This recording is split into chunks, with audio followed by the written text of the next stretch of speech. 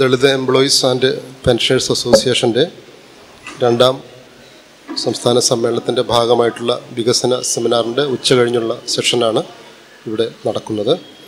രാവിലെ ഉദ്ഘാടനവും അതുപോലെ ഒരു സെമിനാറും നടന്നിട്ടുണ്ട്. നമുക്ക് 5 മണി വരെ തുടരാവുന്ന 2 മണിക്കൂറോളം തുടരാവുന്ന സെഷൻ ആയതിനാൽ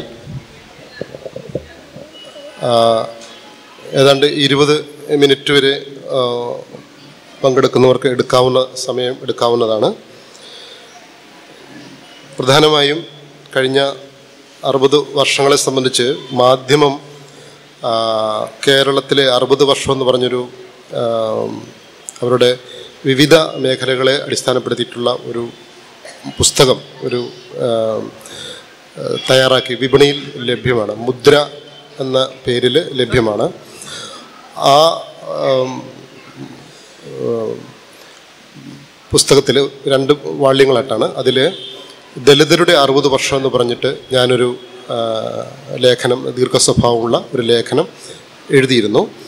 അതിൽ ഉപശീർഷകങ്ങളായി കൊടുത്ത സബ് ടൈറ്റിൽസ് ആയിട്ട് കൊടുത്തിട്ടുള്ള സബ് ടൈറ്റിൽസ് കഴിഞ്ഞ 60 വർഷങ്ങളിൽ നടന്നിട്ടുള്ള പ്രധാന ചില സബ് ടൈറ്റിൽസ് വായിക്കാം. അതിൽ വിശദീകരിക്കേണ്ട ചില കാര്യങ്ങൾ മാത്രം വിശദീകരിക്കുകയുള്ളൂ. ഒരു 25 മിനിറ്റൊക്കെ എടുത്തുകൊണ്ട് അവസാനിപ്പിക്കുകയും ചെയ്യും.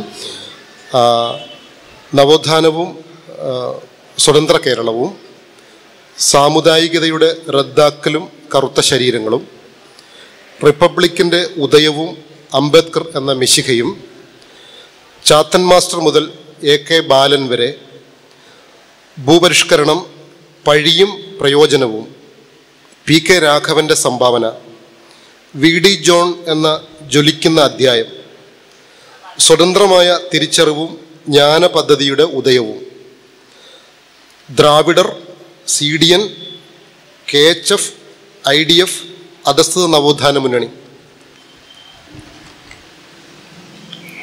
മാനഭംഗത്തിന് ഇരയായവർക്ക് പാരിതോഷികം 5000 രൂപ, മണ്ഡൽ കമ്മീഷൻ, ബാബറി മസ്ജിദ്, അംബേദ്കറിൻ്റെ 100ാം വാർഷികം, CT സുകുമാരൻ IASൻ്റെ കൊലപാതകം, KR നാരായണൻ എന്ന കേരളത്തിൻ്റെ അന്തസ്, സജീവോത്തമപുരം സമരം, കോളനി സമരം, കുടിലിട്ട് സമരവും കരാറും മുത്തങ്ങയും, സെൽഫ് ഫിനാൻസിങ്ങും രജനീയസ് ആനന്ദിൻ്റെ സ്ഥാപന കൊലപാതകവും, ചെങ്ങറ ഭൂസമരവും കേരള മോഡലിൻ്റെ പരാജയവും, നിൽപ്പ് സമരം, അരിപ്പ ഭൂസമരം അവഗണിക്കപ്പെടുന്ന യാഥാർത്ഥ്യം, രംഗനാഥ് മിശ്ര കമ്മീഷൻ റിപ്പോർട്ടും ഹിന്ദുത്വ അജണ്ടയും, ദലിതരുടെ വിഭജനവും,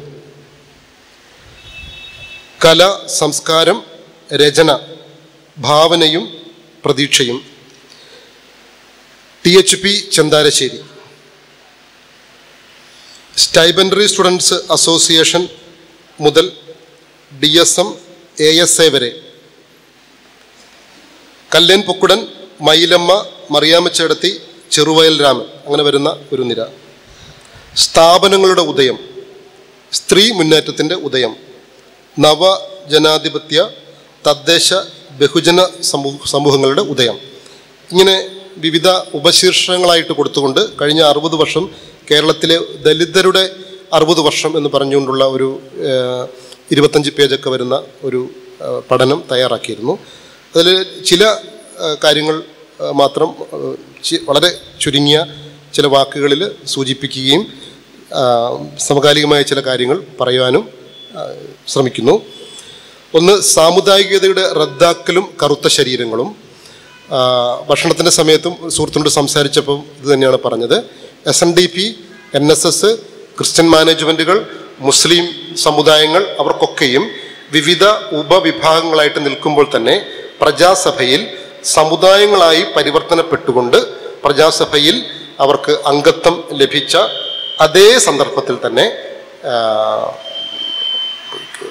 അയ്യൻകാളിയുടെ മുൻകൈയിൽ സാധുജന പരിപാലന സംഘം എന്ന പ്രസ്ഥാനത്തിൻ്റെ മുൻകൈയിൽ പ്രവേശിച്ച അടിസ്ഥാന ജനത പിന്നീട് പ്രത്യേകിച്ചും തിരുവിതാംകൂർ പ്രജാസഭയുടെയും സർ CP യുടെയും കുൽസിതമായ ശ്രമത്തിൻ്റെ ഭാഗമായി ഉപജാതികളായും അതുപോലെ മത പരിവർത്തനം ചെയ്തവർ എന്ന നിലയിലും വിഭജിതമായി പോവുകയും രണ്ട് പ്രോസസ്സ് ഒരേ സമയത്ത് 15ഓളം ഉപജാതികളായ നായർ സമാന്തര സമുദായങ്ങൾ ഉപജാതികൾ സമുദായമായി പരിവർത്തനപ്പെട്ടപ്പോൾ, ഈഴവ തീയ വിഭാഗങ്ങൾ സമുദായമായി പരിവർത്തനപ്പെട്ടപ്പോൾ ദളിതരെ സംബന്ധിച്ചിടത്തോളം, പിൽക്കാലത്ത് ദളിതർ എന്ന് വിളിക്കുന്ന അടിസ്ഥാന ജനസമൂഹത്തെ സംബന്ധിച്ചിടത്തോളം അവർക്ക് ഓരോരുത്തർക്കും ഉപജാതികളായാൽ മാത്രമേ പ്രജാസഭയിൽ അംഗത്വം ലഭിക്കുകയുള്ളൂ എന്ന് പറഞ്ഞുകൊണ്ട് അതിനെ വലിയ രൂപത്തിൽ സാർവജന പരിപാലന പ്രസ്ഥാനത്തിൻ്റെ മുൻകൈയിൽ വലിയ രൂപത്തിൽ അയക്കപ്പെട്ട ഉപജാതികൾ വെടിഞ്ഞ് അയക്കപ്പെട്ട ശ്രമങ്ങളെ ബോധപൂർവം മുറിച്ചു മാറ്റുന്ന, സ്പ്ലിറ്റ് ചെയ്യുന്ന തന്ത്രമാണ് നമ്മൾ സർസിപിയിലൂടെ നമ്മൾ കാണുന്നത്. അതിനെ സംബന്ധിച്ചൊരു അന്വേഷണമാണ് സാമുദായികതയുടെ റദ്ദാക്കലും കറുത്ത ശരീരവും എന്ന് പറയുന്നത്. മറ്റൊന്ന് റിപ്പബ്ലിക്കിൻ്റെ ഉദയവും അംബേദ്കർ എന്ന മിശികയും എന്നുള്ളതാണ്. അംബേദ്കറെ കുറിച്ച് വിശദമായ പഠനങ്ങൾ നമുക്ക് ആവശ്യമായിട്ട് വരുന്നുണ്ട്. ഇവിടെ റിപ്പബ്ലിക്, നമ്മളിപ്പോൾ റിപ്പബ്ലിക് കഴിഞ്ഞതേ ഉള്ളൂ. റിപ്പബ്ലിക്കിനെ സംബന്ധിച്ചിടത്തോളം പ്രത്യേകിച്ച് ഗാന്ധിയൻ മാർക്സിയൻ കാഴ്ചപ്പാടിൽ റിപ്പബ്ലിക്ക് ഒരു പ്രധാനപ്പെട്ട ഒന്നല്ല. അവരെ സംബന്ധിച്ചിടത്തോളം പ്രത്യേകിച്ച് മാർക്സിയൻ കാഴ്ചപ്പാടിൽ ഇന്ത്യയുടെ കോൺസ്റ്റിറ്റ്യൂഷനുകളൊന്നും തന്നെ അവർ അംഗീകരിക്കുന്ന പോലുമില്ല.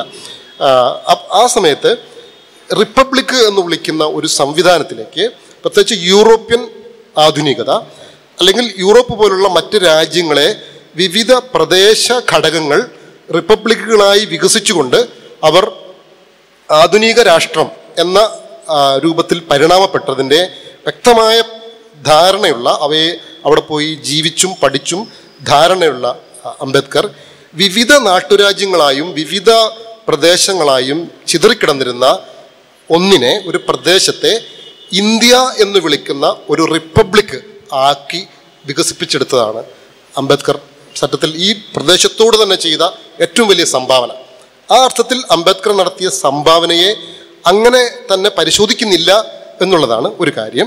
ഈ റിപ്പബ്ലിക്കിൽ തന്നെ അദ്ദേഹം ചെയ്ത മറ്റൊരു പ്രധാനപ്പെട്ട ഒരു കാര്യം, ഒന്ന് ജാതി വ്യവസ്ഥയുടെ അധിഷ്ഠിതമായ തൊഴിൽ രൂപങ്ങൾ, അതിൻ്റെ കൂലി, വേല, അടിമ രൂപങ്ങൾ, അവയെ ഓരോന്നിനെയും റദ്ദ് ചെയ്തുകൊണ്ട് 25 വർഷത്തോളം ബോംബെ നിയമസഭയിൽ അംഗമായിരിക്കുകയും പിന്നീട് കോൺസ്റ്റിറ്റ്യൂഷന് തൊട്ട് മുമ്പ് കേന്ദ്ര തൊഴിൽ വകുപ്പിൻ്റെ പ്രധാന ചുമതലയുള്ള അംഗമായിരുന്നു കൊണ്ട് അംബേദ്കർ ഇത്തരത്തിലുള്ള മുഴുവൻ വളരെ പ്രാചീന സ്വഭാവത്തിലുള്ള ജാതി വ്യവസ്ഥയിൽ അധിഷ്ഠിതമായിട്ടുള്ള പരമ്പരാഗത തൊഴിൽ വിൽക്കൽ, വാങ്ങൽ, ഭൂമിയുടെ ക്രയശേഷിക്കൊപ്പം തൊഴിലാളിയെ വിൽക്കൽ, ഇത്തരത്തിലുള്ള മുഴുവൻ ജാതി വ്യവസ്ഥയുടെ അധികാര രൂപങ്ങളെയും നിയമപരമായി റദ്ദാക്കി കളയുകയും അവയ്ക്ക് ഒരു തൊഴിൽ നിയമം സ്ഥാപിക്കുകയും ചെയ്തു എന്നുള്ളതാണ്. ഇപ്പം നമുക്കറിയാം, മെയ് ദിനത്തിൽ ഒരിക്കലും ഇന്ത്യയിലെ ഒരു തൊഴിലാളി പ്രസ്ഥാനവും അംബേദ്കറിനെ കുറിച്ച് പറയുന്നില്ല.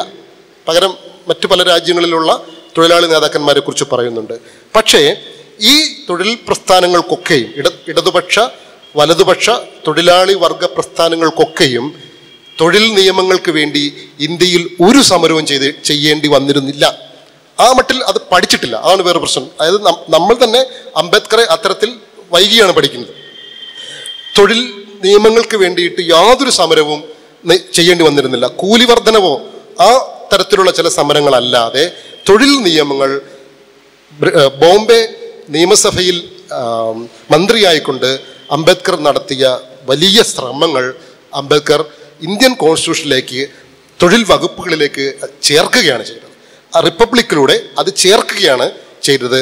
അങ്ങനെ ഒരുപക്ഷെ ഉദ്യോഗത്തിലടക്കം പല തൊഴിൽ മേഖലയിലുള്ള ആളുകൾ അല്ലെങ്കിൽ മറ്റ് തൊഴിലില്ലാത്ത വിഭാഗങ്ങൾ, ക്ഷേമ പ്രവർത്തനങ്ങൾ, പലതരത്തിലുള്ള വേജുകൾ, സ്ത്രീകൾക്കും പുരുഷന്മാർക്കും തുല്യ കൂലി, ഇങ്ങനെ വരുന്ന വിപുലമായ തൊഴിൽ വകുപ്പുകൾ സൃഷ്ടിച്ചുകൊണ്ട്, തൊഴിൽ നിയമങ്ങൾ കൊണ്ടുവന്നുകൊണ്ട് ഇന്ത്യൻ അടിത്തട്ടിന് ഏറ്റവും ക്ഷേമകരമായ ഒരു ശ്രമവും അംബേദ്കർ നടത്തുന്നത് നമുക്ക് കാണാൻ കഴിയും. ഈ അർത്ഥത്തിലാണ് ചിതറിക്കിടക്കുന്ന നാട്ടുരാജ്യങ്ങളെ ഏകീകരിക്കുകയും ഏറ്റവും അടിസ്ഥാന വിഭാഗമായ തൊഴിലാളി സമൂഹങ്ങളെ, നമുക്കറിയാം ഇന്ത്യൻ ലേബർ പാർട്ടിയിലൂടെ അംബേദ്കറിന് തന്നെ ഏതാണ്ട് 1 ലക്ഷത്തോളം തൊഴിലാളികളുടെ വലിയ ഒരു പ്രസ്ഥാനം, തൊഴിലാളി വർഗ പ്രസ്ഥാനം തന്നെ ഉണ്ടായിരുന്നു. അതിനെ ഇല്ലാണ്ടാക്കാനാണ് ഇന്ത്യൻ കമ്മ്യൂണിസ്റ്റ് പാർട്ടി ശ്രമിച്ചത്. ഞാൻ അതിലേക്ക് വേറൊരു വിശദീകരിക്കേണ്ട മേഖലയായിട്ട് പോകുന്നില്ല. അപ്പോൾ തൊഴിലാളികളുടെ ഒപ്പം നിന്നുകൊണ്ട് അദ്ദേഹം കേവലം ദളിതരുടെയോ അല്ലെങ്കിൽ അധസ്ഥിതരുടേതാണെന്നുള്ള ഒരു വ്യാഖ്യാനം ശുദ്ധമായും ഒഴിവാക്കേണ്ട ഒന്നാണ്. ഇന്ത്യൻ തൊഴിലാളികളുടെ തന്നെ ക്ഷേമ പ്രവർത്തനങ്ങൾക്ക് ക്ഷേമ നിയമങ്ങൾ നടത്തിക്കൊണ്ട് സ്ത്രീ പുരുഷ തുല്യതയ്ക്ക് അനുയോജ്യമായ തുല്യവേതനം, തുല്യകൂലി, പ്രസവരക്ഷ, ഇങ്ങനെ വിവിധമായ കാര്യങ്ങൾ ചെയ്തുകൊണ്ട് ചിതറിയ ദേശങ്ങളെ ഐക്യപ്പെടുത്തിക്കൊണ്ടാണ് റിപ്പബ്ലിക്കിൻ്റെ ഉദയവും അംബേദ്കർ എന്ന മിശികയുടെ സംഭാവനയും നമുക്ക് കാണാൻ കഴിയുന്നത്. മറ്റൊന്ന് ഭൂപരിഷ്കരണവും പഴിയും പ്രയോജനവും. രാവിലത്തെ പേപ്പറിൽ ഇതിനെക്കുറിച്ച് ഏകദേശം ചില രൂപങ്ങൾ വന്നിട്ടുണ്ട്. മുഴുവൻ പഴിയും ഭൂപരിഷ്കരണം കൊണ്ടാണ് ഉന്നത ജാതികളെല്ലാം ദരിദ്രരായത്, അല്ലെങ്കിൽ ഞങ്ങളെല്ലാം തെരുവിലായത് എന്ന മട്ടിലുള്ള പഴി എപ്പോഴും പട്ടിക വിഭാഗങ്ങൾ ഏറ്റെടുക്കേണ്ടി വരികയും അതിൻ്റെ പ്രയോജനം ഇടയിൽ നിന്ന ദല്ലാളന്മാരായ വിഭാഗങ്ങൾ അതിൻ്റെ പ്രയോജനം കൊള്ളുകയും എന്നാൽ അത് പൊതു ചർച്ചയിൽ ഒരിക്കലും വരാണ്ടിരിക്കുകയും ചെയ്യുന്ന ഒരു 60 വർഷമാണ് നമ്മൾ കഴിഞ്ഞ ദീർഘകാലം നമ്മൾ കേരളത്തിൽ കണ്ടത്. മറ്റൊന്ന് പി കെ രാഘവൻ്റെ സംഭാവനയാണ്. പി കെ രാഘവൻ സാബ് ദീർഘകാലം പട്ടികജാതി മന്ത്രി എന്ന നിലയിൽ നിൽക്കുകയും ഒരുപക്ഷെ ഇന്നത്തെ ഏറ്റവും പുതിയ സംവരണ രൂപങ്ങൾ വരെ, പ്രത്യേകിച്ച് വിദ്യാഭ്യാസ മേഖലയിലെ സംവരണം, വിദ്യാഭ്യാസ സ്ഥാപനങ്ങളുടെ MRS സ്കൂൾ അടക്കമുള്ള പുതിയ വിദ്യാഭ്യാസ സ്ഥാപനങ്ങളുടെ തുടക്കം, അതുപോലെ UGC സ്കോളർഷിപ്പിന് തുല്യമായ സ്കോളർഷിപ്പ്, ഈ അർത്ഥത്തിൽ വലിയ ശ്രമങ്ങൾ നടത്തിക്കൊണ്ടുള്ള അദ്ദേഹത്തിൻ്റെ സംഭാവന കഴിഞ്ഞ 60 വർഷത്തെ മേഖലയിൽ പ്രത്യേകിച്ച് പഠിക്കേണ്ടുന്ന ഒന്നായിട്ട് നമുക്ക് കാണാൻ കഴിയുന്നു. മറ്റൊന്ന് VD ജോൺ എന്ന് വിളിക്കുന്ന ദലിത് വിഭാഗത്തിൽ തന്നെയുള്ള മതപരിവർത്തനം ചെയ്ത ക്രൈസ്തവ മതത്തിലേക്ക് പോയ വിഭാഗങ്ങളുടെ സംവരണ അവകാശത്തിന് വേണ്ടി ദീർഘമായി സമരം നടത്തുകയും 1% സംവരണം അവർക്ക് വേണ്ടിയിട്ട് വാങ്ങി എടുക്കുവാൻ കഴിഞ്ഞ VD ജോൺ എന്ന ഒരു നേതാവിൻ്റെ സംഭാവന നമ്മൾ പ്രധാനമായിട്ട് കാണുന്നു. പിന്നെ വിവിധ പ്രസ്ഥാനങ്ങൾ രൂപം കൊള്ളുന്നു. ദ്രാവിഡ പേരുകളിൽ അറിയപ്പെടുന്ന പ്രസ്ഥാനം, ഞാൻ പേരുകളൊന്നും എടുത്ത് സമയം കളയുന്നില്ല. CDN സർവീസ് സൊസൈറ്റി, KK കൊച്ച്, KK മന്മഥൻ, ബാബുരാജ്, അങ്ങനെ വരുന്ന ഒരു നേതൃത്വത്തിൻ്റെ, അതുപോലെ KHF, IDF കല്ലറ സുകുമാരൻ സാറിൻ്റെ മുൻകീഴിലും പോൾ ചിറക്കരോട് സാറിൻ്റെ മുൻകീഴിലെയും പ്രസ്ഥാനങ്ങൾ, അധസ്ഥിത നവോത്ഥാന മുന്നണി, ഇവിടെ തന്നെ നമ്മുടെ കൂടെ ഇരിക്കുന്ന സലിംകുമാർ സാറിൻ്റെ മുൻകീഴിൽ രൂപം കൊണ്ട അധസ്ഥിത നവോത്ഥാന മുന്നണി, ഈ രൂപത്തിലുള്ള വിവിധ പ്രസ്ഥാനങ്ങൾ ഇതേ തുടർന്ന് സ്വതന്ത്രമായ തിരിച്ചറിവും ജ്ഞാന പദ്ധതിയുടെ ഉദയവും എന്ന നിലയിൽ സ്വതന്ത്രമായ തിരിച്ചറിവായിരുന്നു. 80കളിൽ ഇത് ആരംഭിക്കുന്നുണ്ട്. ഈ നിലവിലുള്ള രാഷ്ട്രീയ പ്രസ്ഥാനങ്ങൾ പല രൂപത്തിൽ ദലിതരെ പാർശ്വവൽക്കരിക്കുന്നതിനെ സംബന്ധിച്ച് സ്വന്തമായ പഠനങ്ങളും കാഴ്ചപ്പാടുകളും മുന്നോട്ട് വെച്ചുകൊണ്ട് ഇത്തരം പ്രസ്ഥാനങ്ങൾ വരുന്നത് പിന്നീട് നമുക്ക് കാണാൻ കഴിയുന്നു. അവയാണ് സത്യത്തിൽ ദലിത് ആശയങ്ങളെയും പ്രസ്ഥാനങ്ങളുടെയും അടിത്തറ പാകിയത്, ശക്തമായ അടിത്തറയാണ് അത് പാകിയത് എന്ന കാര്യവും നമുക്ക് മനസ്സിലാക്കേണ്ടതുണ്ട്. ഒരുപക്ഷെ അവരുടെ ആ വലിയ ആത്മാർത്ഥത, ഇപ്പം തന്നെ വടയമ്പാടിയിലെ ഈ രോഗവും ഒക്കെയുള്ള, ഇപ്പോൾ സലിംകുമാർ സാറിനെ പോലുള്ള, KK കൊച്ചു സാറിനെ പോലുള്ള രോഗവും പ്രായവും ഒക്കെ ഉള്ള അവർ തന്നെയാണ് മുൻകൈയിൽ നിൽക്കുന്നത്. നമ്മൾ ഒരുപക്ഷെ പുതിയ തലമുറയൊക്കെ അതിനെ കുറച്ചുകൂടി അതിനെ പഠിക്കുകയും മനസ്സിലാക്കുകയും ചെയ്യേണ്ട ഒന്നാണെന്ന് എനിക്ക് തോന്നുന്നു. മറ്റൊന്ന്, സ്ത്രീകളുടെ വ്യക്തിത്വത്തെ അടിസ്ഥാനപ്പെടുത്തിയിട്ട് മാനഭംഗം ചെയ്ത ഇരയ്ക്ക് 5000 രൂപ എന്ന് പറഞ്ഞുകൊണ്ട് ഒരു മുഖ്യമന്ത്രി ഒരു പ്രസ്താവന ഇറക്കുകയും വിവിധ ദലിത് സ്ത്രീ പ്രസ്ഥാനങ്ങൾ കേരളത്തിൻ്റെ വിവിധ ഭാഗങ്ങളിൽ ചൂല് എടുത്തുകൊണ്ടാണ് അവരുടെ റാലികളും സമരങ്ങളും നടത്തുകയും അത് ഒരർത്ഥത്തിൽ സ്ത്രീ പ്രസ്ഥാനങ്ങളുടെ ഒരു തുടർച്ചയ്ക്ക് അത് കാരണമാവുകയും ചെയ്യുന്നത് നമുക്ക് കാണാൻ കഴിയുന്നു. മറ്റൊന്ന്, ദേശീയമായിട്ട് തന്നെയുള്ള മൂന്ന് കാര്യങ്ങളായിരുന്നു മണ്ഡൽ കമ്മീഷനും ബാബറി മസ്ജിദും അംബേദ്കറുടെ 100ാം വാർഷിക ആഘോഷവും. അംബേദ്കറുടെ 100ാം വാർഷിക ആഘോഷം ഒരു വർഷം നീണ്ടുനിന്ന 92-ൽ ഒരു വർഷം നീണ്ടുനിന്ന ആഘോഷമായിരുന്നു. ഇതിലൂടെയാണ് അംബേദ്കറുടെ തന്നെ വിവിധ കൃതികൾ ഇന്ത്യയിലെ വിവിധ ഭാഷകളിലേക്ക് വിവർത്തനം ചെയ്യപ്പെട്ടത്. ഒരുപക്ഷെ മലയാളത്തിലടക്കം അംബേദ്കറിൻ്റെ കൃതികൾ ലഭിക്കുന്നത് ഇതിലൂടെയാണ്. ആ അർത്ഥത്തിൽ അംബേദ്കറിനെ ദേശീയമായ പ്രാധാന്യമുള്ള ഒരു വ്യക്തിത്വമായി ബന്ധിപ്പിക്കുകയും അത് രണ്ട് രൂപത്തിലും മുസ്ലിം ന്യൂനപക്ഷത്തിൻ്റെ ജനാധിപത്യ അവകാശത്തിലും പിന്നോക്ക സമൂഹങ്ങളുടെ സംവരണാവകാശത്തിലും. ഇപ്പം മുസ്ലിങ്ങളും പിന്നോക്കത്തിൽപ്പെടുന്നവരാണ്, OBC യിൽപ്പെടുന്നവരാണ് ദേശീയമായിട്ട്. ആ അർത്ഥത്തിൽ അംബേദ്കറുടെ പ്രസക്തി 3 മടങ്ങ് വർദ്ധിക്കുകയാണ് ചെയ്തത്. ദലിതരുടെ പട്ടിക വിഭാഗങ്ങളുടെ ഒരു വ്യക്തി എന്നതിലപ്പുറം സംവരണീയ സമൂഹങ്ങളുടെ അല്ലെങ്കിൽ സാമൂഹിക നീതിയുടെ വക്താവായി അംബേദ്കറിനെ മാറ്റിയെടുക്കുവാൻ ആ ഘട്ടം സാധിച്ചു എന്നുള്ളതാണ്. മറ്റൊന്ന്, CT സുകുമാരൻ IASന്റെ കൊലപാതകവുമായി ബന്ധിപ്പിച്ച് വിവിധ പ്രസ്ഥാനങ്ങൾ നടത്തിയ പ്രക്ഷോഭങ്ങളും സമരങ്ങളും ദലിത് സമൂഹങ്ങൾക്കിടയിൽ ഉയർത്തിയ ഉണർവുകളും ആത്മാഭിമാനത്തെ സംബന്ധിച്ചിട്ടുള്ള ശ്രമങ്ങളായിരുന്നു. മറ്റൊന്ന്, KR നാരായണൻ എന്ന കേരളത്തിൻ്റെ അന്തസ്സ്. KR നാരായണനെ കുറിച്ച് നമുക്കൊക്കെ അറിയാം. അതേസമയം ഇന്ത്യയുടെ പ്രസിഡൻ്റായി മാറുകയും അതിനു മുമ്പ് തന്നെ JNUവിൻ്റെ വൈസ് ചാൻസലറായി മാറുകയും വിവിധ രാജ്യങ്ങളിലെ അംബാസിഡറായിട്ട് പോവുകയും ഇന്ത്യയുടെ പ്രസിഡൻ്റായി മാറുകയും ചെയ്തുകൊണ്ട് ഒരു പക്ഷേ രാഷ്ട്രീയ അധികാരത്തിൻ്റെ ഏറ്റവും മഹത്വപരമായ അധികാരത്തിൻ്റെ സാധ്യത അദ്ദേഹം പ്രസിഡൻ്റായിട്ട് നിൽക്കുമ്പോഴാണ് ഇവിടുത്തെ ഒരു ഇടതുപക്ഷ ഗവൺമെൻറ് റദ്ദാക്കി അയച്ച ആദിവാസി ബില്ലിനെ അദ്ദേഹം തിരിച്ച് മടക്കി അയക്കുന്നത്.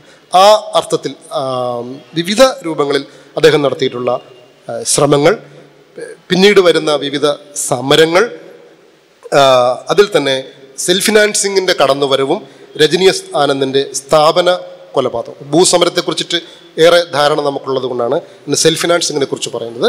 സെൽഫ് ഫിനാൻസിങ്ങിൻ്റെ കടന്നുവരവ് സംവരണത്തെ റദ്ദ് ചെയ്തുകൊണ്ടുള്ള ശാസ്ത്രീയ ജാതി വ്യവസ്ഥയുടെ സ്വഭാവമായിരുന്നു. ആ ശാസ്ത്രീയ ജാതി വ്യവസ്ഥയോട് എങ്ങനെ അതിനെ ഫേസ് ചെയ്യണം എന്നതിനെ സംബന്ധിച്ചിട്ടുള്ള ധാരണ രൂപപ്പെടാത്ത ഒരു ഘട്ടം ആയതിനാൽ തന്നെ രജനി എസ് ആനന്ദ് എന്ന എഞ്ചിനീയറിംഗ് വിദ്യാർത്ഥി സ്വന്തം ജീവിതം ത്യജിച്ചുകൊണ്ട് ആത്മഹത്യ ചെയ്യുകയും അത് പിന്നീട് ഒരു പുതിയ ഒരു റിസർവേഷൻ്റെ ഉറപ്പിക്കൽ ആയിട്ട് വരുന്നു. ഇപ്പം ഞങ്ങളൊക്കെ അന്ന് ഡിഗ്രി റിസർച്ച് സ്കോളേഴ്സാണ്. അപ്പം ഞങ്ങളുടെ ഒക്കെ മുൻകൈ നാളെ വരുന്ന OP രവീന്ദ്രൻ അങ്ങനെയൊക്കെയുള്ള ആളുടെ മുൻകൈയിലാണ് തിരുവനന്തപുരത്ത് ദീർഘമായ സമരം നടത്തുകയും ശ്രീ അനിൽകുമാർ മിനിസ്റ്ററായിരിക്കുന്നു. സെൽഫ് ഫിനാൻസിങ് മേഖലയിൽ റിസർവേഷൻ ഉറപ്പിച്ചുകൊണ്ടുള്ള ഉത്തരവ് ഞങ്ങൾ വാങ്ങിക്കൊണ്ടാണ് ആ ദീർഘകാല സമരം ഞങ്ങൾ അവസാനിപ്പിച്ചത്. അങ്ങനെ സെൽഫ് ഫിനാൻസിങ് മേഖലയിലേക്ക് കൂടി റിസർവേഷൻ്റെ വിദ്യാഭ്യാസത്തിനുള്ള റിസർവേഷൻ നമുക്ക് വാങ്ങിയെടുക്കുവാൻ കഴിഞ്ഞുവെങ്കിലും ശാസ്ത്രീയമായി റിസർവേഷനെ റദ്ദാക്കുന്ന ഒരു ഇടപെടലാണ് നമ്മൾ അതിലൂടെ നമുക്ക് കാണുവാൻ കഴിയുന്നത്. ഈ രൂപത്തിൽ വരുന്ന ചങ്ങറ സമരം, കേരള മോഡലിൻ്റെ പരാജയം, നിൽപ്പ് സമരം, അരിപ്പ, അങ്ങനെ വരുന്ന ഭൂസമരങ്ങളുടെ ഒരു കേരളം നമുക്ക് കാണാൻ കഴിയും. മറ്റൊന്ന്, രംഗനാഥ മിശ്ര കമ്മീഷൻ റിപ്പോർട്ടും ഹിന്ദുത്വ അജണ്ടയും ദളിതരുടെ വിഭജനവും. കേരളത്തിൽ സജീവമല്ലാതിരുന്ന അല്ലെങ്കിൽ ഒരു പ്രത്യേക തരത്തിൽ ഒളിഞ്ഞ് പ്രവർത്തിച്ചിരുന്ന ഹിന്ദുത്വ അവരുടെ ഇത് കട്ടൻ മാറ്റി പുറത്തേക്ക് വരുന്നതിന് അവർക്ക് ലഭിച്ച ഒരു വളരെ മോശമായ രീതിയിൽ അവർ ഉപയോഗിച്ച ഒരു വടിയാണ് രംഗനാഥ മിശ്ര കമ്മീഷൻ റിപ്പോർട്ട്. അതിലൂടെ അവർക്ക് ദലിത് സമൂഹത്തെ 3ആയിട്ട് ഡിവൈഡ് ചെയ്യാൻ സാധിച്ചു എന്നാണ് നമ്മൾ മനസ്സിലാക്കേണ്ടത്. ഒന്ന്, മതം പരിവർത്തനം ചെയ്ത വിഭാഗങ്ങൾക്ക് ലഭിക്കേണ്ടുന്ന റിസർവേഷനെ സംബന്ധിച്ചിട്ടുള്ള റിപ്പോർട്ടാണ് രംഗനാഥ മിശ്ര കമ്മീഷൻ റിപ്പോർട്ട്. അതുകൊണ്ട് തന്നെ നിലവിലുള്ള SC സ്റ്റാറ്റസ് ഉള്ളവർ അതിനെ എതിർക്കുകയുണ്ടായി. അപ്പോൾ സ്വാഭാവികമായും റിസർവേഷൻ്റെ വർധനവിനെ കുറിച്ചിട്ട് നമ്മൾ കാര്യമായി ഒന്നും പറയാണ്ടിരിക്കുകയും അല്ലെങ്കിൽ ഈ റിസർവേഷൻ നടത്തുന്ന ആ രാഷ്ട്രീയ മേഖലയിലേക്ക് പ്രവേശിച്ചുകൊണ്ട് നമുക്ക് അത് ഉപയോഗിക്കാൻ കഴിയുമോ എന്നതിനെ സംബന്ധിച്ചിട്ട് നമ്മൾ ഒന്നും പറയാണ്ടിരിക്കുകയും അല്ലെങ്കിൽ സാമൂഹിക സമ്മർദ്ദങ്ങൾ പുലർത്തിക്കൊണ്ട് നമ്മളുടെ തന്നെ ഒരു സമൂഹം വിപുലമായ അർത്ഥത്തിൽ ദലിത് എന്ന അർത്ഥത്തിൽ SC/ST മാത്രമല്ലാത്ത വിപുലമായ ദലിത് എന്ന അർത്ഥത്തിൽ വരുന്ന ഈ ക്രിസ്തു മതത്തിലേക്കും ഇസ്ലാം മതത്തിലേക്കും, കേരളത്തിൽ ഇസ്ലാം മതത്തിന് പെർസെൻറ്റേജ് ഒന്നും തന്നെയില്ല, കേരളത്തിന് പുറത്ത് അത് വേറെ അർത്ഥത്തിൽ കൂടുതലാണ് ദേശീയ തലത്തിൽ. അപ്പോൾ അങ്ങനെ വരുന്ന വിഭാഗങ്ങളെ കൂടി ഉൾപ്പെടുത്തുന്ന ഒരു റിസർവേഷനെ സംബന്ധിച്ചിട്ടുള്ള ഒരു അന്വേഷണം ഒരു താല്പര്യമില്ലാത്തത് കൊണ്ട് തന്നെ ലഭിക്കുന്ന റിസർവേഷൻ ഏറെ പരിമിതി ഉള്ള ഒന്ന് ആയതുകൊണ്ടും രംഗനാഥ മിശ്ര കമ്മീഷനെ ശക്തമായി വിയോജിക്കുകയാണ് നിലവിലുള്ള പട്ടികജാതി വിഭാഗങ്ങൾ ചെയ്തിരുന്നത്. അതിനെ ഏറ്റവും കൂടുതൽ രഹസ്യമായി ഇതാ നിങ്ങളുടെ റിസർവേഷൻ മതപരിവർത്തനം ചെയ്തവർക്ക് കൊടുത്തുകൊണ്ട് നിങ്ങൾ റിസർവേഷൻ അട്ടിമറിക്കുന്നു എന്ന് പറഞ്ഞ് വളരെ കുൽസിതമായ ശ്രമങ്ങൾ കോളനികളിലും പ്രസ്ഥാനങ്ങളിലൂടെയും നടത്തിക്കൊണ്ടാണ് ദലിത് മേഖലയിലേക്ക് ഹിന്ദുത്വ പ്രവേശിച്ചത്. അവർക്ക് നേരിട്ട് പ്രവേശിക്കാൻ കഴിഞ്ഞ ഒരു ചാനലായിരുന്നു ഈ ഘട്ടം. അതേസമയത്ത് മണ്ഡൽ അനന്തര ഇന്ത്യയിൽ ഹിന്ദുത്വയുടെ സംസ്കാര വിഭജനം നടത്തിക്കൊണ്ട് അവർ പിന്നോക്കക്കാരെ കയ്യിലെടുക്കുന്നത് നമുക്ക് കാണാൻ കഴിയുന്നുണ്ട്. പക്ഷെ ദലിതരെ കയ്യിലെടുക്കാൻ കഴിഞ്ഞിരുന്നില്ല. അതിന് കിട്ടിയ ഏറ്റവും ഭംഗിയുള്ള ഒരു ശ്രമമായിട്ടാണ് അവർ രംഗനാഥ മിശ്ര കമ്മീഷൻ ഉപയോഗിച്ചത്. ഇപ്പോൾ KM സലിംകുമാർ, KK കൊച്ച്, ഞങ്ങളടങ്ങുന്നവർ കമ്മീഷനെ സംബന്ധിച്ചിട്ടുള്ള ഒരു സെമിനാർ കോട്ടയത്ത് വെച്ചപ്പോൾ ഞങ്ങൾക്ക് എതിരെ ചീത്ത പറയാൻ വേണ്ടി 10-15 സെമിനാറാണ് ഇവർ സ്പോൺസർ ചെയ്ത് പല പ്രദേശങ്ങളിലും വച്ചത്. അപ്പോൾ ആ അർത്ഥത്തിൽ ഒരു സ്പോൺസർഷിപ്പ് പ്രോഗ്രാം എന്ന നിലയിൽ കൺവെർട്ട് ചെയ്യപ്പെട്ട പരിവർത്തനം ചെയ്യപ്പെട്ട വിഭാഗങ്ങളുടെ സംവരണം അവർക്ക് റിസർവേഷൻ്റെ ആവശ്യമില്ല, ഞങ്ങൾ റിസർവേഷൻ അവർ അട്ടിമറിക്കുന്നത് പറഞ്ഞുകൊണ്ട് ഒരു വിഭജനം ഒരു വശത്ത് സാധ്യമാക്കിയപ്പോൾ മറുവശത്ത് ഹിന്ദുക്കൾ എന്ന നിലയിൽ നിങ്ങൾക്ക് കൂടുതൽ സഹായം തരാൻ ഞങ്ങൾക്ക് കഴിയുമെന്ന് പറഞ്ഞുകൊണ്ട് നിലവിലുള്ള പട്ടികജാതി വിഭാഗങ്ങളെ തന്നെ രണ്ടായിട്ട് വിഭജിക്കുവാൻ അവർക്ക് സാധിച്ചു. കേരള പുലയർ മഹാസഭയെ രണ്ടായിട്ട് വിഭജിക്കാൻ സാധിച്ചു. സാംബവ പ്രസ്ഥാനങ്ങളെ വിഭജിക്കുവാൻ സാധിച്ചു. അങ്ങനെ 3 തരത്തിലുള്ള വിഭജനത്തിലേക്ക് കൊണ്ടുപോകുവാൻ കഴിഞ്ഞ സമർത്ഥമായിട്ട് ഉപയോഗിച്ച ഒന്നായിട്ടാണ് സത്യത്തിൽ അതിനെ മിസ്യൂസ് ചെയ്യുകയായിരുന്നു ഇതിലൂടെ സംഭവിച്ചതെന്ന് നമുക്ക് മനസ്സിലാക്കേണ്ടതായിട്ടുണ്ട്. മറ്റൊന്ന് കുറച്ചുകൂടി പ്രതീക്ഷാപരമായി സംഭവിച്ചത് കല, സംസ്കാരം, രചന തുടങ്ങിയ ഭാവനാത്മകമായ മേഖലയിലെ ഇടപെടലുകളായിരുന്നു. നോവലുകൾ, സാഹിത്യം, കവിത, പഠനങ്ങൾ, ലേഖനങ്ങൾ, പ്രത്യേകിച്ച് THP ചന്താരശ്ശേരി മുതൽ ആരംഭിക്കുന്ന നമ്മളുടെ രചനാ സാഹിത്യം സജീവമായി ഓരോ ഘട്ടത്തിലും വികസിച്ചു വന്നത് നമുക്ക് ഈ 60 വർഷത്തിൽ 80കൾക്ക് ശേഷം നമുക്ക് കാണാൻ സാധിക്കുന്നു എന്നുള്ളതാണ്. മറ്റൊന്ന് പ്രമുഖ വ്യക്തിത്വങ്ങൾ പലരും രൂപം കൊണ്ടു എന്നതാണ്. ഇനി പറയാൻ ഉദ്ദേശിക്കുന്നത് സ്ഥാപനങ്ങളുടെ ഉദയം എന്നുള്ളതാണ്. സ്ഥാപനങ്ങളുടെ ഉദയം വളരെ വൈകി സംഭവിച്ചൊരു കാര്യമാണ്. പക്ഷെ വൈകിയാണെങ്കിലും അത് സംഭവിച്ചു എന്നത് നമ്മൾ അതിൻ്റെ പ്രാധാന്യത്തെ കളയാൻ പാടില്ല. 5 കോളേജോളം വിവിധ ദലിത് വിഭാഗങ്ങൾക്ക് ലഭിക്കുകയുണ്ടായി. അതിൽ തന്നെ എടുത്ത് പരാമർശിക്കാവുന്ന എല്ലാ കോളേജും എടുത്ത് പരാമർശിക്കാവുന്നതാണ്. എങ്കിൽ പോലും മലയറിയ സമുദായത്തിൻ്റെ മുൻകീഴിൽ നടത്തിയ കോളേജ് നമുക്ക് പരാമർശിക്കാവുന്ന ഒന്നാണ്. മലയറിയ വിഭാഗം ഐക്യ മലയറിയ മഹാസഭ എന്ന സംഘടന 3 കോടി രൂപ അവർ സ്വരൂപിക്കുകയും മുണ്ടക്കയത്ത്, കോട്ടയം ജില്ലയിലെ മുണ്ടക്കയത്ത് അവർ ഒരു പഠന ഒരു കേന്ദ്രം ആരംഭിക്കുകയും ചെയ്തു. എൻട്രൻസ് പരിശീലന കേന്ദ്രം ആരംഭിക്കുകയും ചെയ്തു. അവർ ഗവൺമെൻറ്റിനെ സമീപിക്കുകയും അവരോട് നിങ്ങൾക്ക് 5 ഏക്കർ ഭൂമി ഉണ്ടെങ്കിൽ കോളേജ് അനുവദിക്കാൻ ഞങ്ങൾ തയ്യാറാണെന്ന് പറയുകയും അവർ അങ്ങനെ 2 കോടി രൂപ കൂടി സമാഹരിച്ച് 5 ഏക്കർ സ്ഥലം വാങ്ങുകയും ഒരു കോളേജ് അവർ തുടങ്ങുകയും ചെയ്തു. പുന്നല ശ്രീകുമാറിൻ്റെ മുൻകൈയിൽ കോളേജ് ആരംഭിച്ചു. വണ്ടൂരിൽ മന്ത്രി അനിൽകുമാറിന് മുൻകൈയിൽ ഒരു കോളേജ് ആരംഭിക്കുവാൻ സാധിച്ചു. ഈ 3 കോളേജ് പ്രവർത്തനം ആരംഭിച്ചു. പിന്നീട് കാസർഗോഡ് ശ്രീ മുരളി സാറിൻ്റെയൊക്കെ മുൻകൈയിൽ വേറൊരു ട്രസ്റ്റ്, ഒരു കോളേജിൻ്റെ പ്രവർത്തനം അതിനുശേഷം ആരംഭിച്ചു. മറ്റൊരു സംഘടന കോട്ടയത്ത് തന്നെ ഡോക്ടർ രാജൻ ബാബുവിൻ്റെ മുൻകൈയിൽ ശ്രമിച്ചെങ്കിലും തുടർന്ന് വന്ന ഗവൺമെൻറ്, ഇപ്പോഴത്തെ ഗവൺമെൻറ് അതിൻ്റെ NOC ഒരർത്ഥത്തിൽ NOC മരവിപ്പിക്കുകയും അത് മുന്നോട്ട് പോകാൻ കഴിഞ്ഞില്ല. പാലക്കാട് പട്ടികജാതി വർഗ വിഭാഗങ്ങളുടെ ക്ഷേമവും 50% റിസർവേഷന് നൽകിക്കൊണ്ടുള്ള മെഡിക്കൽ കോളേജിൻ്റെ പ്രവർത്തനം ഇന്ന് ഏതാണ്ട് 50 കോടി രൂപയുടെ ബാധ്യതയിൽ അതിന് ഫണ്ട് ലഭിക്കാത്ത രീതിയിൽ അത് പുറകോട്ട് നിൽക്കുകയും ചെയ്യുന്ന സ്ഥാപനങ്ങളുടെ ഒരു ശ്രമം നമുക്ക് കാണാൻ കഴിയുന്നുണ്ട്. ഹയർ സെക്കൻഡറി സ്കൂളുകളും ഹൈസ്കൂളുകളുമായിട്ടുള്ള 50ഓളം സ്ഥാപനങ്ങൾ അല്ലാതെ തന്നെ മുൻപ് തന്നെ പ്രവർത്തിക്കുകയും ചെയ്തു വന്നിരുന്നു.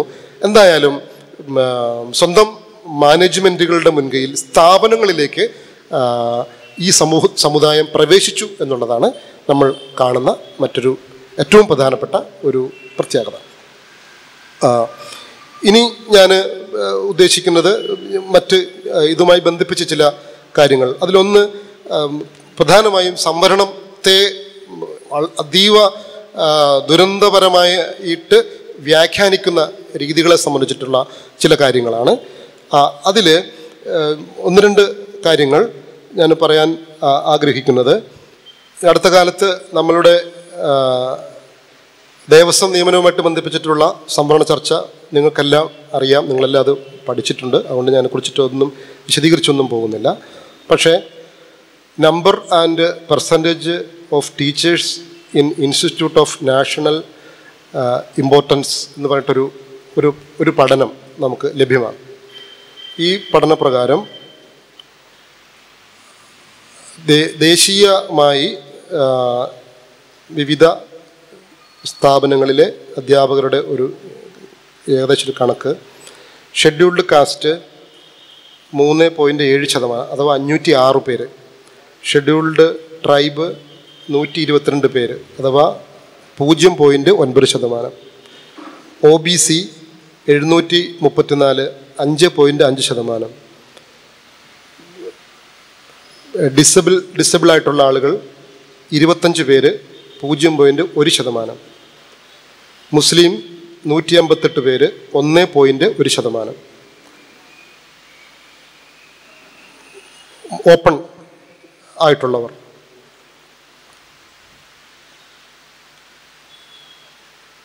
2043, 69.9%. അപ്പോൾ 70% മേഖലയും കേന്ദ്ര അധ്യാപന മേഖലകളിൽ കൈവശം വെച്ചിരിക്കുന്നത് ഈ ദരിദ്രരാണെന്ന് പറഞ്ഞ് മുന്നോക്കരിലെ പിന്നോക്കർ എന്നൊക്കെ പറഞ്ഞുകൊണ്ട് കള്ളക്കളിയിലൂടെ പ്രചരിപ്പിക്കുന്ന ആളുകളാണെന്നാണ് നമ്മൾ ദേശീയമായിട്ടുള്ള ഈ പഠനം വെളിപ്പെടുത്തുന്നത്. മറ്റൊന്ന്,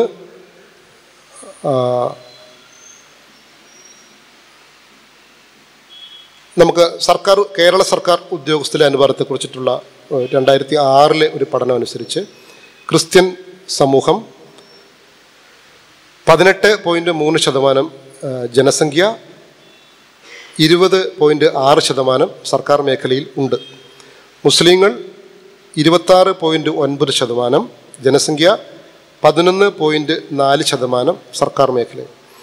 നായർ 12.5% ജനസംഖ്യ, 21% സർക്കാർ മേഖലയിൽ. മറ്റു മുന്നോക്ക വിഭാഗം 1.3% ജനസംഖ്യ, 3.1% സർക്കാർ മേഖലയിൽ. ഈഴവർ 22.2% ജനസംഖ്യ, 22.1% ഗവൺമെൻറ് മേഖലയിൽ. പട്ടികജാതിക്കാർ 9.9% ജനസംഖ്യ, 7.6% സംവരണം. പട്ടികവർഗം 1.2% ജനസംഖ്യ, 0.8% സർക്കാർ മേഖലയിൽ. ക്രിസ്ത്യൻ സമൂഹം ലഭിക്കുന്നതിൽ നിന്നും 11% അധികം നിലവിൽ ലഭ്യമാക്കി കഴിഞ്ഞു. മുസ്ലിം സമൂഹം ലഭിക്കേണ്ടതിൽ നിന്നും 13% പുറകിലാണ്, ലഭിച്ചിട്ടില്ല. നായർ സമുദായം ലഭിക്കേണ്ടതിൽ നിന്നും 40.5% കൂടുതൽ കൈവശപ്പെടുത്തിയിരിക്കുന്നു. ഈഴവർ ലഭിക്കേണ്ടതിൽ നിന്നും 0.02 മാത്രമാണ് കുറവ്. പട്ടികജാതിക്കാർ ലഭിക്കേണ്ടതിൽ നിന്നും 22% അവർക്ക് കുറവാണ്, ലഭിച്ചിട്ടില്ല. പട്ടികവർഗക്കാർ ലഭിക്കേണ്ടതിൽ നിന്നും 50% അവർക്ക് ലഭിച്ചിട്ടില്ല. അപ്പോൾ ഇത്രയും മാരകമാംവിധം ഗവൺമെൻറ് ജോലികൾ കൈവശം വെക്കുന്ന ആളുകളാണ് പട്ടികജാതി വിഭാഗങ്ങൾ റിസർവേഷൻ തട്ടിയെടുക്കുന്നു എന്ന് പറഞ്ഞുകൊണ്ട് ടെലിവിഷനിലൂടെയും സിനിമയിലൂടെയും പത്രങ്ങളിലൂടെയും ഒക്കെ കള്ളത്തരം പ്രചരിപ്പിച്ചുകൊണ്ടിരിക്കുന്നത്. 2006 ശാസ്ത്ര സാഹിത്യ പരിഷത്ത് പുറത്തിറക്കിയ കേരളം എങ്ങനെ ജീവിക്കുന്നു എന്ന് പറയുന്ന പുസ്തകത്തിൽ നിന്നുള്ള രേഖകളാണ് ഞാനിവിടെ പറയുന്നത്. അപ്പോൾ ഇതാണ് റിസർവേഷനെ സംബന്ധിച്ചിട്ടുള്ള ചില കണക്കുകൾ. മറ്റൊന്ന്, റിസർവേഷൻ എത്ര മേഖലയിലുണ്ട് എന്നുള്ളതാണ്. ചില ദേശീയ കണക്കുകൾ പ്രകാരം ഗവൺമെൻറ്റിൻ്റെ മൊത്തം സ്ഥാപനങ്ങളിൽ മാത്രമാണ് റിസർവേഷന് സാധ്യത. അഥവാ ഗവൺമെൻറ്റിൻ്റെ കീഴിൽ ഉള്ള സ്ഥാപനങ്ങൾ 3.5%. 3.5% സ്ഥാപനത്തിൽ മാത്രമാണ് ദേശീയമായി ഗവൺമെൻറ്റിൻ്റെ കീഴിലുള്ള സ്ഥാപനങ്ങൾ. അപ്പം നമുക്കറിയാം ബാക്കി 96.5% സ്വകാര്യ മേഖലയിലാണ്, സ്വകാര്യ സ്ഥാപനങ്ങളാണ്. ഈ 3.5%, 3.5%-ൻ്റെ 50%-മാണ് റിസർവേഷൻ എന്ന് പറഞ്ഞാൽ 1.25%. അപ്പോൾ ഇന്ത്യൻ ജനസമൂഹത്തിൻ്റെ 1.25% മാത്രമാണ്, അത് OBC ഉണ്ട്, മറ്റു വിഭാഗങ്ങളുണ്ട്, SC/ST ഉണ്ട്, കിട്ടുന്നത് ഇന്ത്യൻ ജനസമൂഹത്തിൻ്റെ 1.25% മാത്രമാണ്. അപ്പം ഇത് യാഥാർത്ഥ്യമായിരിക്കെ പ്രചരിപ്പിക്കുന്നത് എങ്ങനെയാണ്? ഇന്ത്യയിലെ 50% ജോലി വാങ്ങുന്നതാണ്. ഇന്ത്യയിലെ 50% ജോലി വാങ്ങുന്നില്ല, ഗവൺമെൻറ്റിൻ്റെ അണ്ടറിൽ ഉള്ള സ്ഥാപനങ്ങളിലാണ് ജോലി കിട്ടുന്നത്. അത് 3.5% ജോലി മാത്രമാണ് ഗവൺമെൻറ്റിൻ്റെ അണ്ടറിലുള്ളത്. അതിൻ്റെ 50% എന്ന് പറയുന്നത് 1.25% മാത്രമാണ്. അപ്പോൾ ഈ 1.5% മാത്രമാണ് ജോലി ലഭിക്കുന്നത്. ബാക്കി 96.5% സ്വകാര്യ സ്ഥാപനങ്ങളോ സ്വകാര്യ മേഖലയിലുള്ള സ്ഥാപനങ്ങളോ ആണെന്ന് ചില പഠനങ്ങൾ വ്യക്തമാക്കുന്നു.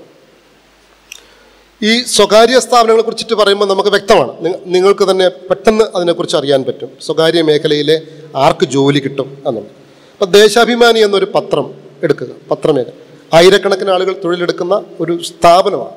അവിടെ ആർക്കാണ് തൊഴിൽ ലഭിക്കുക? DC ബുക്സ്, കേരളത്തിൽ ഉദാഹരണം പറയുന്നത് മാത്രമേ ഉള്ളൂ, ഏത് സ്ഥാപനം എടുക്കാം, മനോരമ, മാതൃഭൂമി, DC ബുക്സ്, ദേശാഭിമാനി. വെറുതെ ഒരു പ്രിൻറ്റിംഗ് മേഖലയിലെ, ഈ സ്വകാര്യ പ്രിൻറ്റിംഗ് മേഖലയിൽ ആർക്ക് ജോലി കിട്ടുന്നു വ്യക്തമാണ്. അവരുടെ സിൽബന്ധികൾക്കല്ലാതെ വേറെ ആർക്കും ജോലി ലഭ്യമല്ല. അപ്പോൾ അവിടെ എവിടെയാണ് ദലിതരുടെ സ്ഥാനമെന്നുള്ളത്. മറ്റൊന്ന് സാംസ്കാരിക മേഖലകൾ. ഇപ്പം മലയാളത്തിൽ തന്നെ ഏറ്റവും കോടികൾ എടുക്കുന്ന സിനിമ എന്ന ഒരു സാംസ്കാരിക മേഖല എടുക്കുക. നമ്മൾ ആരെയാണ് നമ്മൾ അവിടെ കാണുന്നത്? എത്ര കോടിയാണ് ഇവരുടെ ഓരോരുത്തരുടെയും ആസ്തി? ഇതെന്തുകൊണ്ട് ചർച്ച ചെയ്യപ്പെടുന്നില്ല? മറ്റൊന്ന് PSC റൊട്ടേഷൻ്റെ തന്നെ മറ്റൊരു തന്ത്രമാണ്. PSC അനുസരിച്ചിട്ട് 50% റിസർവേഷനും 50% ഓപ്പണുമാണ്. അങ്ങനെയെങ്കിൽ 100 സീറ്റ്, 100 വേക്കൻസി എടുക്കുകയാണെങ്കിൽ അതിൻ്റെ ക്രമമനുസരിച്ച് 1-2 ക്രമമനുസരിച്ച് 50 പേര് തീർച്ചയായും ഓപ്പൺ കോട്ടയിലേക്ക് പോവേണ്ടി വരും. ബാക്കി 50%-ത്തിൽ നിന്നും റിസർവേഷൻ പാലിക്കേണ്ടവരുമാണ്. ഒരിക്കലും സെൻട്രൽ PSC ആണെങ്കിലും സംസ്ഥാന PSCകളാണെങ്കിലും അങ്ങനെ ചെയ്യുന്നതേയില്ല.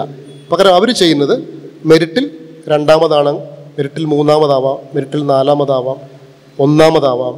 ഈ ആളുകളെ പരമാവധി റിസർവേഷനിലേക്ക് മാറ്റുകയും സത്യത്തിൽ റിസർവേഷൻ്റെ പെർസെൻറ്റേജ് 25% കുറയ്ക്കുകയാണ് ചെയ്യുന്നത്. അപ്പോൾ 50% റിസർവേഷൻ എന്ന് പറയുന്ന ഒന്നിനുള്ളിൽ തന്നെ 50% ജനറലായിട്ട് പോയാൽ, ഞാൻ ആദ്യമേ സ്കൂൾ അധ്യാപകനാണ്. ഇടുക്കി ജില്ലയിലെ PSC കിട്ടിയിട്ട് HSC അധ്യാപകനായിട്ട് ആണ് ആദ്യം ജോലി പ്രവേശിച്ചത്. ഞാൻ 6ാമതാണ് വന്നത്, ജനറൽ മെറിറ്റിൽ 6ാമത് വന്നയാളാണ്. അപ്പോൾ ആ 6ാമത് വന്ന ഞാൻ ജനറൽ മെറിറ്റിലാണ് പോവേണ്ടത്. അതേസമയത്ത് സംഭവിക്കുന്നത് ജനറൽ മെറിറ്റിലേക്ക് പോകുന്ന ആളുകളെയും റിസർവേഷൻ മെറിറ്റിലേക്ക് മാറ്റുകയും ജനറൽ മെറിറ്റിനെ അതീവ രഹസ്യമായി വരേണ്യർക്ക് വേണ്ടിയിട്ട് വീതം വെക്കുകയും ചെയ്യുന്ന PSCയുടെ സംവരണ തത്വത്തെ തന്നെ അതീവ രഹസ്യമായി അട്ടിമറിക്കുന്ന ഒരു സംവിധാനമാണ്. അപ്പം ശരിക്കും സംഭവിക്കുന്നത് 25% റിസർവേഷൻ പോലും നടപ്പിലാക്കപ്പെടുന്നില്ല എന്നുള്ളതാണ് തത്വത്തിൽ നമുക്ക് മനസ്സിലാകുന്ന ഒരു കാര്യം. 20-20 റൊട്ടേഷനെ കുറിച്ച് നമുക്കറിയാം. 20-20 റൊട്ടേഷൻ കൊണ്ടുവന്നത് ഇതിന് വേണ്ടിയിട്ടാണ്. 95-ൽ തന്നെ UGC ഇത് നടപ്പിലാക്കി കഴിഞ്ഞിരുന്നു. UGC പ്രത്യേക പെർസെൻറ്റേജുകളാക്കി തിരിക്കുകയും UGC പാസ്സാകുന്നവർക്ക് എത്ര മാർക്കുണ്ടെങ്കിലും മെറിറ്റിൽ നിന്ന് പുറത്താക്കുകയും അവരുടെ സംവരണ കോട്ടയിൽ മാത്രം സീറ്റ് കൊടുക്കുകയും അവരുടെ മുഴുവൻ ശേഷിയെയും ചോർത്തിക്കളയുകയാണ് ചെയ്യുന്നത്. ഇതേ സമയത്ത് തന്നെ മണ്ഡൽ ഘട്ടത്തിൽ പൂനെ ITI ആണെന്ന് എൻ്റെ വിചാരം. അവിടുത്തെ ഓപ്പൺ മെറിറ്റിൽ പഠിക്കുന്നുവെന്ന് പറയുന്ന വിദ്യാർത്ഥികൾ സംവരണത്തിനെതിരെ നടത്തിയ ഒരു പ്രധാനപ്പെട്ട ഒരു കാര്യം, അവർ ഒരു നാടകം, ഒരു സ്ട്രീറ്റ് പ്ലേ നടത്തുകയായിരുന്നു. ആ നാടകത്തിൽ ഒരു SC വിദ്യാർത്ഥിയുടെ തലച്ചോറ് അവർ മോക്ക് രൂപത്തിൽ ഇങ്ങനെ പരിശോധിക്കുകയും ഓപ്പറേഷൻ ചെയ്ത് പരിശോധിക്കുകയും സർജറി ചെയ്ത് പരിശോധിക്കുകയും ആ SC വിദ്യാർത്ഥിയുടെ തലച്ചോറിനകത്ത് തലച്ചോർ ഓപ്പൺ ചെയ്തപ്പോൾ അത് തലച്ചോറല്ല, മണ്ണാണ്, കളിമണ്ണാണ് എന്ന നിലയിൽ അതിവംശീയ ആക്ഷേപകരമായ സംവരണ വിരുദ്ധത നടത്തുകയും. ഇപ്പോൾ മറ്റേ ഗോപാലസ്വാമി എന്ന് പറഞ്ഞിട്ട് സംവരണത്തിനെതിരെ മണ്ഡൽ കമ്മീഷന് അഗ്നിക്കിരയായ പയ്യൻ ABVP പ്രവർത്തകനായിരുന്നു. അപ്പോൾ ഈ അർത്ഥത്തിൽ ഒരു വശത്ത് മുഖ്യ മാധ്യമങ്ങൾ ഓരോന്നും സംവരണത്തിനെതിരെ നിരന്തരം ശ്രമിക്കുകയും ഈ വിഭാഗങ്ങൾ മെരിറ്റീവ് അല്ല, അവർ താങ്ങുകൊണ്ട് കയറി വരുന്നവരാണ്, ഈ രൂപത്തിലുള്ള വളരെ മോശമായിട്ടുള്ള പരാമർശങ്ങൾ ഒരു വശത്ത് നടത്തുകയും തന്ത്രപൂർവം റിസർവേഷൻ്റെ ശതമാനത്തെയും അതിൻ്റെ സാധ്യതയെയും അട്ടിമറിക്കുകയും ചെയ്യുന്ന ആയിരക്കണക്കിന് അല്ലെങ്കിൽ 10,000-കണക്കിന് ഉദാഹരണങ്ങളിലൂടെയാണ് നമ്മൾ പോകുന്നത്. ഇപ്പം ദീപ പോലുള്ള സംഘടനകൾ ചെയ്യേണ്ട ഒരു കാര്യം, ഇത്തരത്തിൽ ഓൾ ഇന്ത്യ ലെവലിലും സംസ്ഥാന തലത്തിലും നടക്കുന്ന വിവിധ തുറകളിൽ, ഇപ്പം ഞങ്ങളിന്ന് യാത്ര ചെയ്തപ്പോൾ പറഞ്ഞ പ്രദീപ് മാഷിനെ പോലുള്ളവർ പറഞ്ഞ, പ്രവീൺ മാഷിനെ പോലുള്ളവർ പറഞ്ഞ നിയമമേഖലയിൽ നടക്കുന്ന അട്ടിമറികൾ, ശാസ്ത്ര സാങ്കേതിക മേഖലയിൽ നടക്കുന്ന, ഇപ്പോൾ പുഷ്പ ടീച്ചറിനെ പോലുള്ളവർക്ക് അത് ചെയ്യാം, ശാസ്ത്ര സാങ്കേതിക മേഖലയിൽ നടക്കുന്ന അട്ടിമറികൾ, ബാങ്കിങ് മേഖലയിൽ നടക്കുന്ന അട്ടിമറികൾ,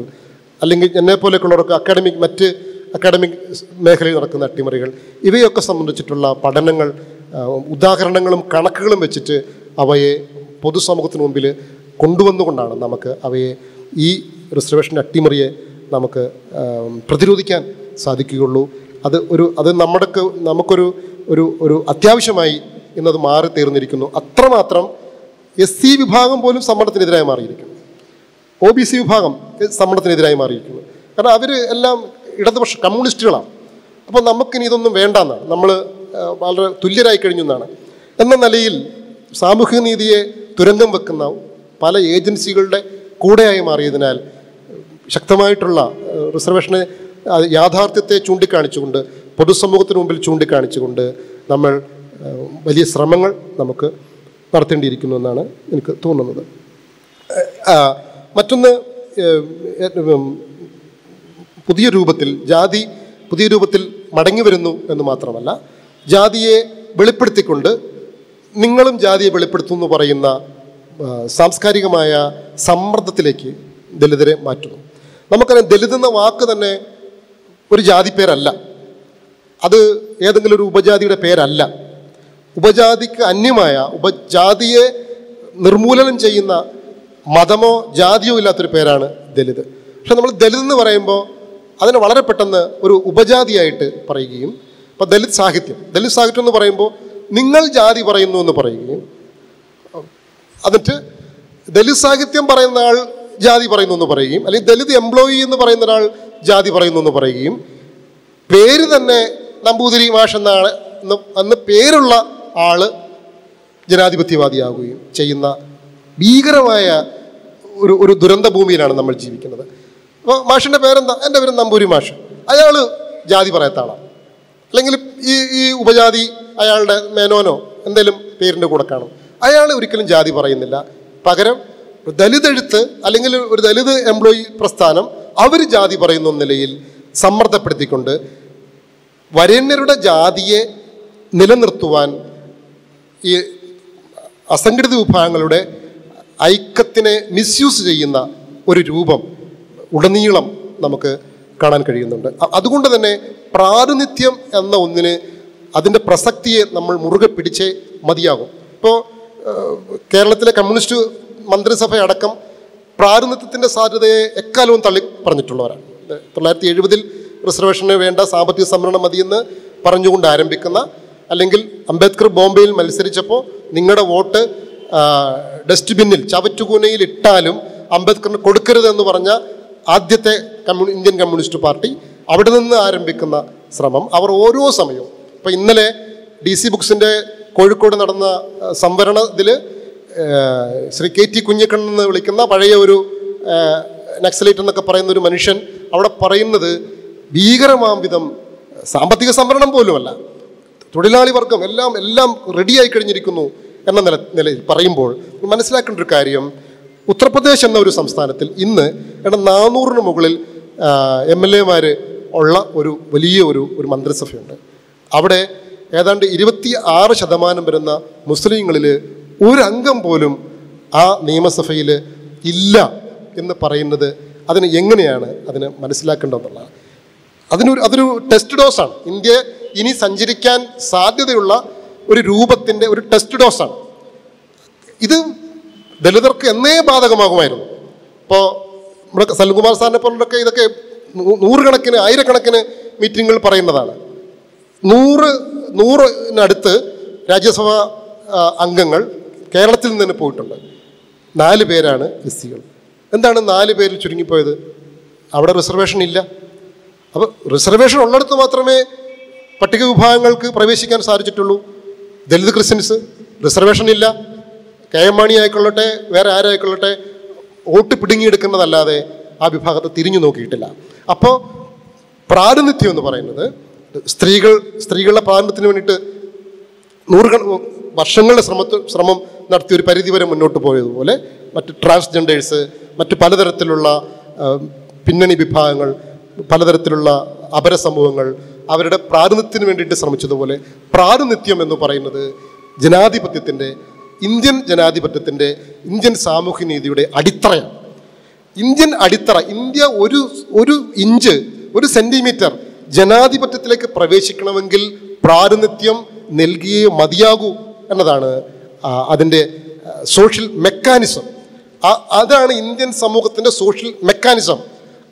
അതായത് ഒരു ഗ്രാമത്തിൽ നിങ്ങൾ കാണുന്നത് അല്ലെങ്കിൽ നമ്മൾ കാണുന്നത് വിവിധ ശ്രേണികളായി നിൽക്കുന്ന, വിവിധ ശ്രേണികളായി തന്നെ ഉള്ളിൻ്റെ ഉള്ളിൽ വിവിധ ശ്രേണികളുടെ മൂല്യം സൂക്ഷിക്കുന്ന സമൂഹങ്ങളെയാണ്.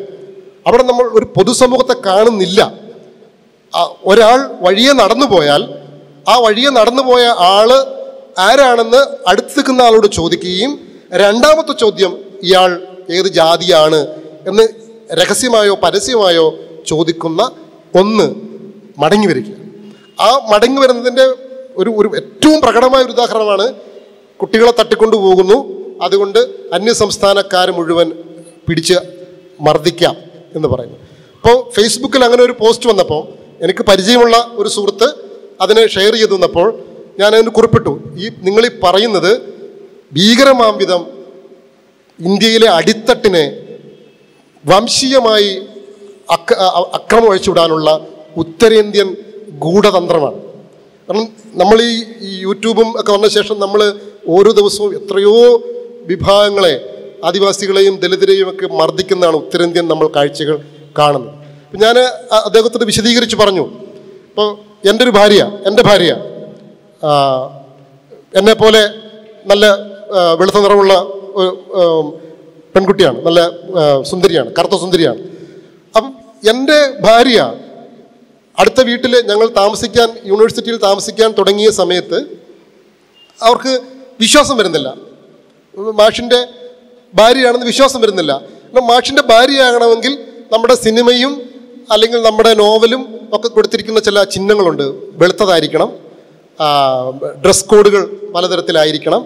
അപ്പോൾ ഒരു കറുത്ത പെൺകുട്ടിക്ക് ഒരു അധ്യാപകൻ്റെ ഭാര്യയാണെന്ന് വിശ്വസിക്കാൻ പറ്റാത്ത തരത്തിൽ, അല്ലെങ്കിൽ എന്നോട് തന്നെ ചോദിച്ചിട്ടുണ്ട്, മനോജ് മാഷ് എന്ത് ചെയ്യുന്നു? ഞാൻ യൂണിവേഴ്സിറ്റി മാഷാണ്. ഓ, ഹൈസ്കൂൾ മാഷായിരിക്കും അല്ലേ എന്ന് ചോദിക്കും.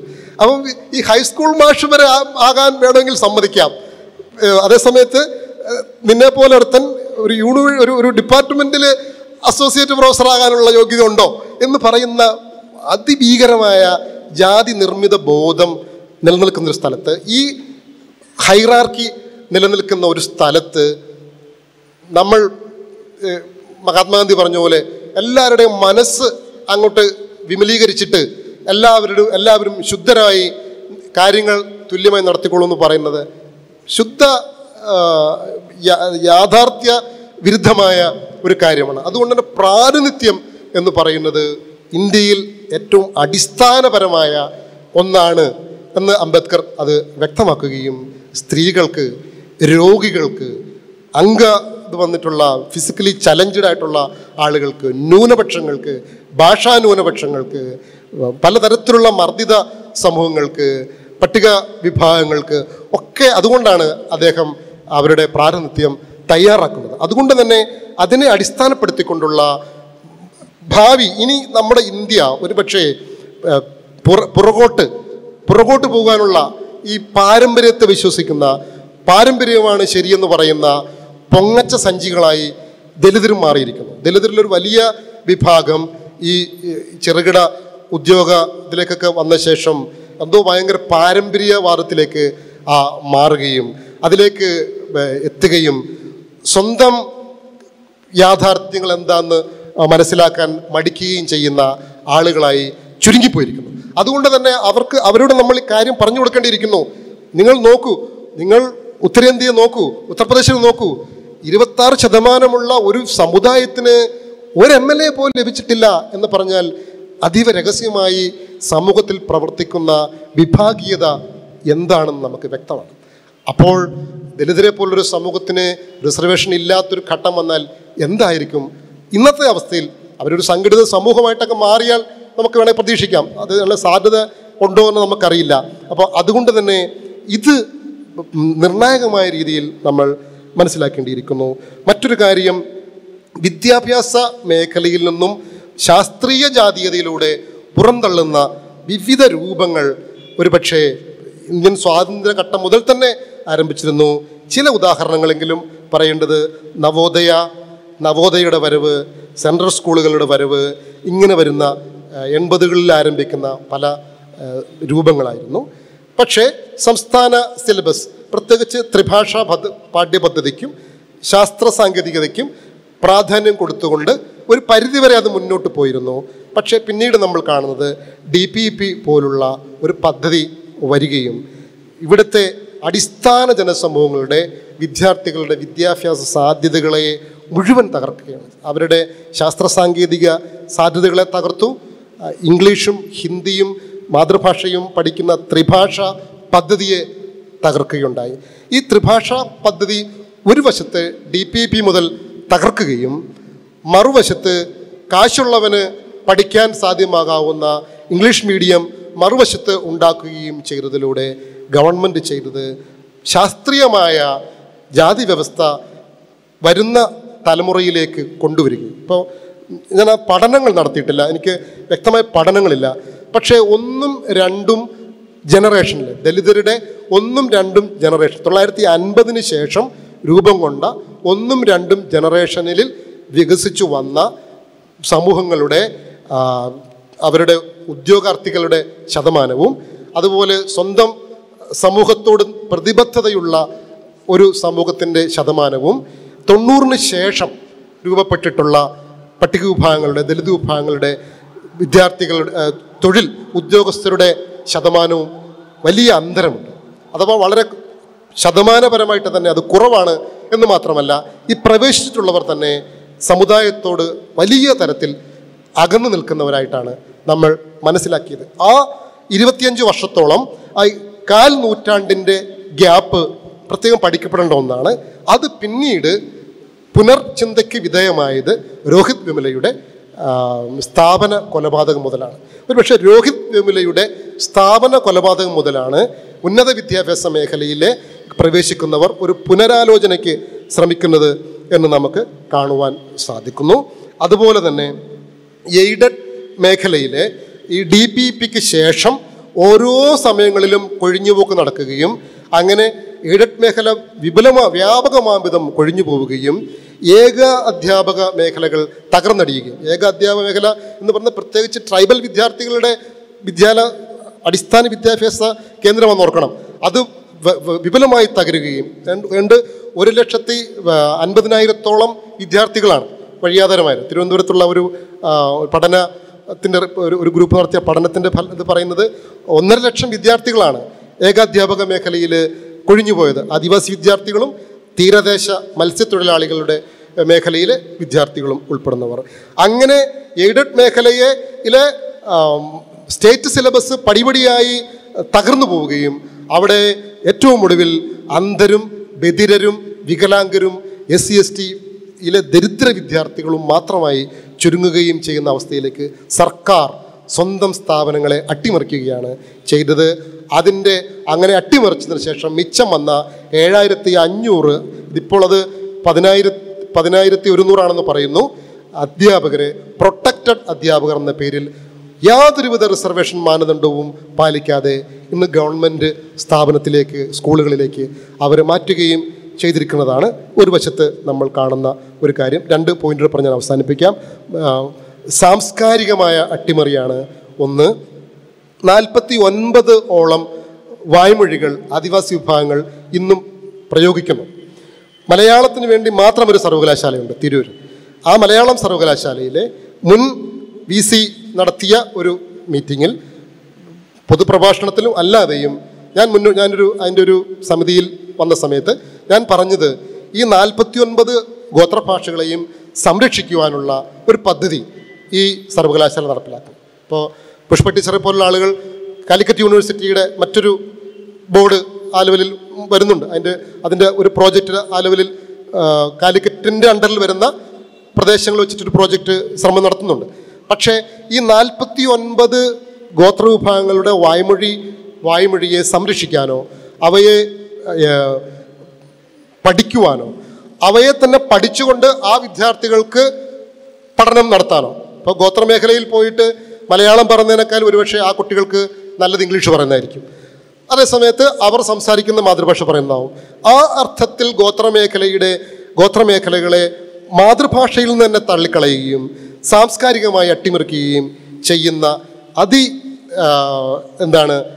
ദാരുണമായ രൂപം ഒരു വശത്ത് നിൽക്കുമ്പോൾ, ഷെഡ്യൂൾഡ് കാസ്റ്റ് മേഖലയിൽ നടക്കുന്നത് അവരുടെ പതികൾ ഓരോന്നും പിടിച്ചടക്കുക എന്നുള്ളതാണ്. ഇത് പ്രത്യേകിച്ച് നമ്മുടെ മധ്യ കേരള മേഖലയിൽ ആയിരക്കണക്കിന് പതികൾ ദലിത് വിഭാഗങ്ങളുടെ സ്വന്തം അപ്പനപ്പന്മാരെ ആരാധിച്ചിരുന്ന പതികൾ, ആ പതികളോട് ചേർന്നുള്ള സ്ഥലം, 1 ഏക്കറോ 1 ഏക്കറോ ഒക്കെ ഉള്ള സ്ഥലങ്ങൾ, ഇവ ഓരോന്നും പിടിച്ചടക്കുകയും അഭിനവ ഹൈന്ദവീസ് ചെയ്യുകയും അങ്ങനെ അവയെ മുഴുവൻ പിടിച്ചടക്കുകയും ചെയ്ത് വന്നതിൻ്റെ ഏതാണ്ട് 1/4 നൂറ്റാണ്ടിൻ്റെ ഒടുവിലാണ് 2 സംഭവങ്ങൾ കേരളത്തിലുണ്ടായത്. ഒന്ന്, ഈ തൊട്ട് അടുത്ത കെട്ടിടമായിട്ടുള്ള നമ്മുടെ ദർബാർ ഹാളിൽ അവിടുത്തെ മ്യൂസിയം, ചിത്രകലാ മ്യൂസിയത്തിൽ അവിടെ ചിത്രകാരനായിട്ടുള്ള അശാന്തൻ, വിവിധ സംസ്ഥാന ഗവൺമെൻറ്റുകളുടെ വിവിധ അവാർഡുകൾ ലഭിച്ചിട്ടുള്ള ആദരണീയനായ അശാന്തൻ എന്ന ഒരു ദലിത് ചിത്രകാരൻ്റെ മൃതദേഹം പൊതുവഴിയിലൂടെ കൊണ്ടുപോകുവാൻ സമ്മതിക്കാണ്ടിരിക്കുകയും 500 മീറ്റർ അപ്പുറത്ത് ഒരു അമ്പലം ഉണ്ടെന്ന് പറഞ്ഞുകൊണ്ട് അത് സമ്മതിക്കാതിരിക്കുകയും അദ്ദേഹത്തിന് ആദരസൂചകമായി ആ സമിതി നടത്തിയ ശ്രമങ്ങൾ ഇല്ലാണ്ടാക്കുകയും പന്തലും ഒക്കെ അങ്ങോട്ടൊന്നും പോകാൻ സമ്മതിക്കാതെ ഒരു സൈഡിൽ വരാന്തയിൽ മൃതദേഹം കിടത്തുകയും ചെയ്ത ഒരു സംഭവം നമ്മൾ കാണുന്നു. എന്തുകൊണ്ട് അശാന്തൻ മാഷിനോട് അങ്ങനെ പെരുമാറി? കാരണം അശാന്തൻ മാഷ് ഉൾപ്പെടുന്നവർ ഹിന്ദുക്കളല്ല എന്നതുകൊണ്ടാണ് അങ്ങനെ അവർ ചെയ്യുന്നത്. രണ്ടാമത്തേത്, പിന്നോക്ക ദലിത് വിഭാഗത്തിൽപ്പെട്ട പട്ടിക വിഭാഗത്തിൽപ്പെട്ട ഒരാളാണ്, ഒരു കറുത്ത മനുഷ്യനാണ്, കുറുകിയ ഒരു മനുഷ്യനാണ്, അയാളോട് അത് ചെയ്യാം. ഈ ശിവൻ എന്ന് വിളിക്കുന്ന ദൈവം ഡാൻസ് ചെയ്യുന്ന ഒരു രൂപമുണ്ട്, ഒരു ശിവന്റെ നൃത്തമുണ്ട്, താണ്ഡവ നൃത്തം. ആ താണ്ഡവ നൃത്തത്തിൻ്റെ അയാളുടെ ഒരു കാല് എവിടെയാണ് നിൽക്കണമെന്ന് നോക്കിയാൽ മതി. ഒരു കറുത്ത് കുറുകിയ ഒരു മനുഷ്യൻ്റെ നെഞ്ചത്ത് ചവിട്ടി നിൽക്കുന്ന ഒരു ശില്പം നിങ്ങൾക്ക് കാണാൻ കഴിയും. ആ കറുത്ത് കുറുകിയ തദ്ദേശീയനായ മനുഷ്യരെ കൊല വിളിച്ചിട്ടുള്ള ഇത്തരം ശിവന്മാരുടെ അടുത്താണ് നമ്മൾ ചെന്ന് തലകുനിക്കുന്നത്. അതുകൊണ്ട് അവർക്ക് വ്യക്തമാണ് ഇയാൾ ഹിന്ദു അല്ല, ഇയാളെ അപമാനിക്കേണ്ടതാണെന്ന് അവർക്ക് വ്യക്തമാണ്. പക്ഷേ ഒരു കാര്യം, ടാഗോർ ചിത്രകലാ മ്യൂസിയം പൊതുസ്ഥലമാണ്. അവിടെ ജാതിയില്ല, അവിടെ മതമില്ല, അവിടെ വർണ്ണമില്ല, ലിംഗവിവേചനമില്ല, ഒന്നും പാടില്ല. അതുകൊണ്ട് തന്നെ ഒന്നെങ്കിൽ അത് കൃത്യമായി ദർബാർ ഹാൾ ഗ്രൗണ്ടിലേക്ക് ഹാളിലേക്ക് പോകുവാൻ കൃത്യമായ വഴി കൊടുക്കണം. വഴി കൊടുത്തുകൊണ്ട് അതിനെ പരിഹരിക്കണം. അല്ലെങ്കിൽ പൊതുവഴി എന്ന നിലയിൽ സ്ത്രീകൾക്കും മറ്റു മതസ്ഥർക്കും പോകുവാനുള്ള അവകാശം അവിടെ സ്ഥാപിച്ചിരിക്കണം. അതല്ലാതെ ഏതെങ്കിലും ഒരു മതത്തിന് വേണ്ടിയിട്ട് നടത്തുന്ന രൂപം നമുക്ക് അംഗീകരിക്കാൻ കഴിയുന്ന ഒന്നല്ല. രണ്ടാമത്തേത് വടയമ്പാടിയിൽ നമ്മൾ കണ്ടുകൊണ്ടിരിക്കുന്ന കാര്യമാണ്. ഇത് നമ്മളോട് പറയുന്നത് അഭിനവ ഹിന്ദുത്വത്തിൽ നിന്നും പുറത്തു പോവുക. ഇത്ര വലിയ താല്പര്യമുണ്ടെങ്കിൽ സ്വന്തം അപ്പനപ്പൂപ്പന്മാരെയും അങ്ങനെയുള്ളവരെയും ഒക്കെ ആരാധിച്ചും വിശ്വസിച്ചും നമുക്ക് മുന്നോട്ട് പോകുവാനുള്ള മുഴുവൻ സാധ്യതയുമുണ്ട്. ആ തരത്തിലുള്ള സാംസ്കാരികമായ അട്ടിമറിയിൽ നിന്നും നമ്മൾ പുറത്ത് കടക്കേണ്ടിയിരിക്കുന്നു എന്നാണ് നമ്മൾ മനസ്സിലാക്കുന്നത്. മറ്റൊരു കാര്യം, തൊട്ട് മുമ്പ് പറഞ്ഞ വിദ്യാഭ്യാസ സ്ഥാപനങ്ങളുടെ പതനവുമായി ബന്ധിപ്പിച്ച് കാണുന്ന ഒരു കാര്യമാണ്.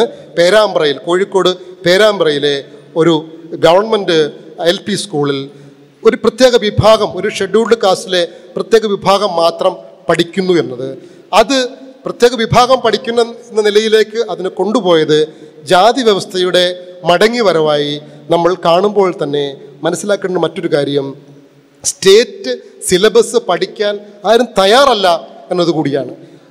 ഇംഗ്ലീഷ് മീഡിയം സിലബസ് പല സ്കൂളുകളിൽ നിന്നുണ്ട്. ഇംഗ്ലീഷ് മീഡിയം സിലബസ് പുതിയ പദ്ധതിയായി വച്ചുകൊണ്ട് മുന്നോട്ട് പോയാൽ ഒരു പക്ഷേ ഇതിന് പ്രശ്നം പരിഹരിക്കാൻ സാധിക്കും. പക്ഷേ ഗവൺമെൻറ് അതിന് തയ്യാറല്ല.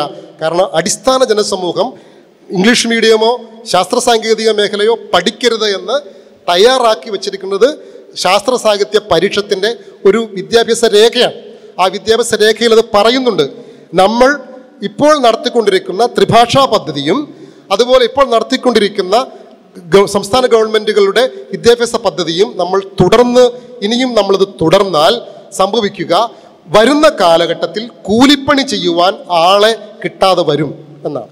ആ കൂലിപ്പണി എന്ന വാക്കിനെ അവർ കൊടുത്തിരിക്കുന്നത് കായിക അധ്വാന മേഖലയിലേക്ക് ആളെ കിട്ടാതെ വരും. അപ്പോൾ കായിക അധ്വാന മേഖലയിലേക്ക് ആളെ കിട്ടാൻ എന്ത് ചെയ്യണം?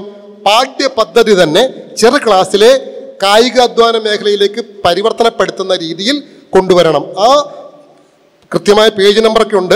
ശാസ്ത്ര സാഹിത്യ പരിഷത്തിൻ്റെ വിദ്യാഭ്യാസ രേഖയുടെ ആ പദ്ധതിയാണ് DPBI ആരംഭിക്കുകയും അത് ഇന്നും തുടർന്നുകൊണ്ട് ഇരിക്കുന്നത്. അപ്പോൾ ഒരു വശത്ത് ഉന്നത വിദ്യാഭ്യാസ മേഖലയുടെ മുഴുവൻ സാധ്യതയും നശിപ്പിച്ചുകൊണ്ട് തകർത്തുകൊണ്ട് നടക്കുന്ന ഈ രീതികളെ നമ്മൾ പുതിയ കാലഘട്ടത്തിൽ നമുക്ക് പഠിക്കേണ്ടതായിട്ട് വരുന്നുണ്ട്. അതുപോലെ കാഞ്ച ഐലയ എന്ന ഒരു ചിന്തകൻ പറയുന്നു, പ്രാദേശികമായി ജാതി വിഭജനം നിലനിൽക്കുന്നത് പലപ്പോഴും പ്രാദേശിക ഭാഷകളുടെ അടിത്തറയിലാണ്. അതുകൊണ്ട് തന്നെ ഇംഗ്ലീഷ് വിദ്യാഭ്യാസത്തിലേക്ക് പ്രവേശിക്കണം. ഇംഗ്ലീഷ് വിദ്യാഭ്യാസത്തിലേക്ക് പ്രവേശിച്ചാൽ മാത്രമേ ഏതൊരു സാധാരണ വ്യക്തിയും സാധാരണക്കാരനും അവൻ ഒരു ആഗോള മനുഷ്യനായി മാറിത്തീരുകയുള്ളൂ. അങ്ങനെ ഒരു അന്തർദേശീയ പൗരനായി മാറിത്തീരാൻ സാധിക്കുകയുള്ളൂ. അതുകൊണ്ട് തന്നെ ഒരു അന്തർദേശീയ പൗരനായി മാറി തീരുവാൻ സാധ്യമാകാവുന്ന വിദ്യാഭ്യാസ പദ്ധതികളെക്കുറിച്ചിട്ട് നമ്മൾ ആലോചിക്കേണ്ടിയിരിക്കുന്നു എന്നാണ് നമ്മൾ മനസ്സിലാക്കുന്നത്. മറ്റൊരു കാര്യം, റബ്ബർ, തേയില, പരുത്തി, ചെറുകിട വ്യവസായം ഉൽപ്പന്നങ്ങൾ, ചെറുകിട ഉൽപ്പന്നങ്ങൾ ഇവയിൽ ഒക്കെയും കേന്ദ്രീകരിച്ചിട്ടുള്ളവർ. റബ്ബർ കർഷകരാരെന്ന് നമുക്കറിയാം, പരുത്തി കർഷകരറിയാം, തേയില കർഷകരറിയാം, ചെറുകിട വ്യവസായവും ഉൽപ്പന്നം നടത്തുന്നവരറിയാം. അതിനകത്ത് എന്തായാലും ദലിതർ ഉണ്ടെങ്കിൽ തന്നെ 1% കാണത്തുള്ളൂ. മറ്റു വിഭാഗങ്ങളാണ്. ഇത്തരത്തിൽ മറ്റ് വിഭാഗങ്ങൾക്ക് പ്രത്യേകിച്ച് ഗ്ലോബലൈസേഷന് ശേഷം അവരുടെ അത്ര ഉൽപ്പന്നങ്ങൾക്ക് എത്രയോ ഇരട്ടി പുറത്തുനിന്ന് ഇറക്കുമതി കൊണ്ടുവരികയും അവയുടെ വില തകർക്കുകയും ആ വിഭാഗങ്ങളെ സാമ്പത്തികമായി തകർത്ത് കളയുകയും അവർ നേരിടുന്ന സാമ്പത്തിക പ്രതിസന്ധിക്ക് കാരണം റിസർവേഷനാണെന്ന് തെറ്റിദ്ധരിപ്പിക്കുകയും ചെയ്യുന്ന അതിഭീകരമായ കുൽസിത ശ്രമമാണ് നമ്മൾ കണ്ടുകൊണ്ടിരിക്കുന്നത്. ഇത് നമ്മൾ പൊതുസമൂഹത്തിൻ്റെ ഇത്തരം ശ്രമങ്ങളെ നമ്മൾ പൊതുസമൂഹത്തിൽ മുമ്പിലേക്ക് നമ്മൾ വച്ചാൽ മാത്രമേ ദലിത് സമൂഹത്തിന് മുന്നോട്ട് വരാൻ കഴിയൂ. അല്ലെങ്കിൽ അവരൊക്കെ ഒന്നിച്ചിട്ട് എപ്പോഴും ദലിത് സമൂഹത്തിന് പലതരത്തിൽ ടാർഗറ്റ് ചെയ്യുമെന്ന് നമുക്ക് അറിയാൻ കഴിയുന്ന ഒരു കാര്യമാണ്. ഗവൺമെൻറ് മേഖലയുടെ തിരോധാനമാണ് മറ്റൊരു കാര്യം.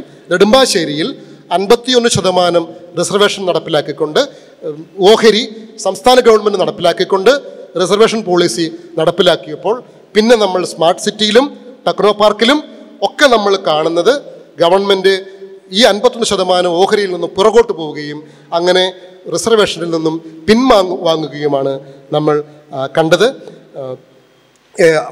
IIT കേന്ദ്ര IITകൾ നിശ്ചിത IITകളുടെ ഒരു പഠനം, അവിടുത്തെ പട്ടിക വിഭാഗങ്ങളുടെ ജോലിക്കാരുടെ ഒരു പഠനം വെളിപ്പെടുത്തുന്നത് അവിടെ ആ 18ഓളം IITകളിൽ ഏതാണ്ട് 800 SC/ST ഉദ്യോഗസ്ഥർ ജോലി ചെയ്യുന്നുണ്ട്. പക്ഷേ 775 പേരും സ്കാവഞ്ചേഴ്സ് ആണ് എന്നാണ് വെളിപ്പെടുത്തുന്നത്. ബാക്കി ഉള്ള 25 പേർ LD ക്ലർക്കുമാരാണെന്ന് പറയുന്നു. ഞാൻ അതിൻ്റെ ഒരു കണക്ക് ആദ്യമേ സൂചിപ്പിക്കുകയും ചെയ്തിരുന്നു. ഈ അർത്ഥത്തിലാണ് നമ്മൾ കഴിഞ്ഞ 60 വർഷം ദേശീയമായും അല്ലെങ്കിൽ നമ്മളുടെ സംസ്ഥാനത്തിലും നമ്മൾ ഫേസ് ചെയ്യുന്ന പ്രശ്നങ്ങൾ, അത് പല രൂപത്തിലാണ് നമ്മൾ നേരിടുന്ന പ്രശ്നങ്ങൾ. ആട്രോസിറ്റീസിൻ്റെ എണ്ണം, അല്ലെങ്കിൽ അതിക്രമങ്ങളുടെ കണക്കുകൾ, സ്ത്രീകളുടെ പീഡനത്തിൻ്റെ കണക്കുകൾ, ഈ രീതിയിൽ വരുന്ന നിരവധി കണക്കുകൾ നമ്മളിപ്പോഴും പഠിച്ചിട്ടില്ല, നമ്മൾ വ്യക്തമാക്കിയിട്ടില്ല.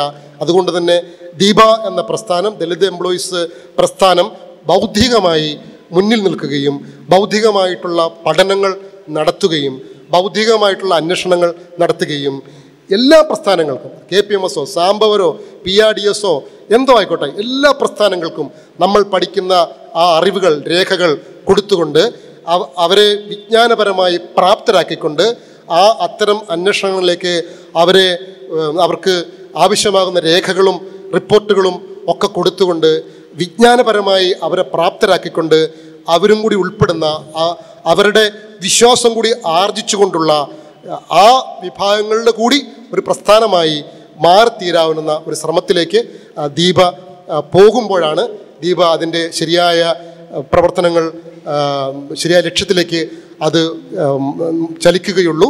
അതുപോലെ സ്ഥാപനങ്ങളിലേക്ക് നിശബ്ദമായി നിന്നുകൊണ്ട് സ്ഥാപനങ്ങളിലേക്ക് പോകുവാനുള്ള ശ്രമങ്ങൾ കൂടി നടത്തേണ്ടതുണ്ട്. അത്തരം സ്ഥാപനങ്ങളുടെ ശ്രമങ്ങളും നമ്മൾക്ക് അന്വേഷിക്കേണ്ടതുണ്ട്. ഈ അർത്ഥത്തിലുള്ള വഴികളിലൂടെ സ്ഥാപനങ്ങളുടെയും രാഷ്ട്രീയ അധികാരത്തെക്കുറിച്ചിട്ട് പറയുമ്പോൾ നമുക്കറിയാം, രാഷ്ട്രീയ അധികാരത്തിന് സാധ്യമാകാവുന്ന ഒരു വലിയ വോട്ട് ബാങ്ക് നമുക്കുണ്ട്. ഒരു വലിയ ജനസമൂഹം, 16% വരുന്ന ഒരു വലിയ ജനസമൂഹം നമുക്കുണ്ട്.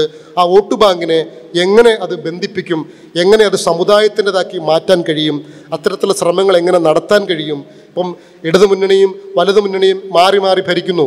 പടയമ്പാടിയിലെ ഭൂമിയുടെ രേഖ നമുക്കറിയില്ല. എന്തുകൊണ്ട് നമുക്ക് ഗവൺമെൻറ്റിൻ്റെ, ഇന്ത്യൻ കോൺസ്റ്റിറ്റ്യൂഷൻ്റെ ഭാഗമാകുന്ന ഗവൺമെൻറ്റിൽ നിന്നുകൊണ്ട് നമുക്ക് എന്തുകൊണ്ട് റവന്യൂ രേഖകൾ പരിശോധിക്കാൻ സാധിക്കുന്നില്ല? അപ്പോൾ എക്കാലത്തും പുറത്തു നിന്നുകൊണ്ട് യാചിക്കുന്ന ഒരു സമൂഹമല്ല ആയിത്തീരാതെ കുറെ കൂടി പ്രാക്ടിക്കലായി ഈ വോട്ട് ബാങ്കിനെ സമാഹരിക്കുകയും സാമുദായികമായി ഐക്യപ്പെടുകയും ചെയ്യുന്ന ഒരു പ്രോസസ്സ്, ബൗദ്ധികമായ ഒരു പ്രോസസ്സ് കൂടി നടത്തുവാൻ ദീപയ്ക്ക് കഴിയണം. ആ അർത്ഥത്തിൽ രാഷ്ട്രീയ അധികാരത്തിലേക്ക് ബാബാ സാഹേബ് മുന്നോട്ട് വെച്ച ഇന്ത്യൻ കോൺസ്റ്റിറ്റ്യൂഷൻ്റെ ജനാധിപത്യ രാഷ്ട്രീയ അധികാര പ്രക്രിയയാണ്, പാർലമെൻ്ററി പൊളിറ്റിക്സിനെ കുറിച്ച് തന്നെയാണ് ഞാൻ പറയുന്നത്. ആ രാഷ്ട്രീയ അധികാരത്തിലേക്കും അതുപോലെ മറ്റ് സാംസ്കാരിക സ്ഥാപന മേഖലകളിലേക്കും പോകേണ്ടുന്ന നിരവധി അവസ്ഥകളാണ് കഴിഞ്ഞ 60 വർഷമായി നമുക്ക് മുമ്പിലുള്ളത്. എനിക്ക് മുമ്പ് ഇനി സംസാരിക്കുന്നവരും വിശദമായിട്ട് വിട്ടുപോയ വിവിധ ഏരിയയെ സംബന്ധിച്ചിട്ട് അവർ നമ്മളോട് സംസാരിക്കും എന്ന് പറഞ്ഞുകൊണ്ട് നിർത്തുന്നു. ജയ് ഭീം.